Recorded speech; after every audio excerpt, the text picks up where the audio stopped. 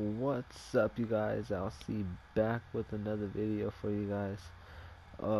This video is actually just showing you what a sick luck I had on the auction block. Practically, I sniped a card for 134,000 coins. That usually goes for around 230,000.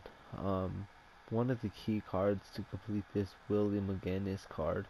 This card right here goes for about 300,000 coins. Let me show you what card I sniped off the auction block. I already had one of the cards needed for that collection, so it really wasn't that hard for me to complete it. I already had the 88 overall right here, but I went on the auction block like I usually do, and I seen this card and it was up there for 134,000 coins.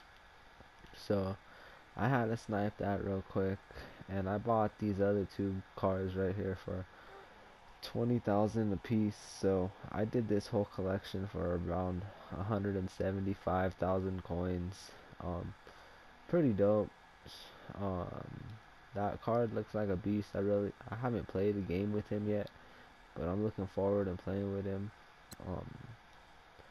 But yeah, that's it.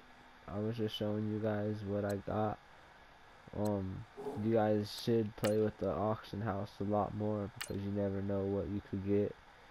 I bid it on a Derrick Henry earlier and got him for 9K. So just play around on the auction block. You could get some good prices on some good cards if you play it right. So hope you guys enjoyed the video. Like and subscribe to the channel, and peace out.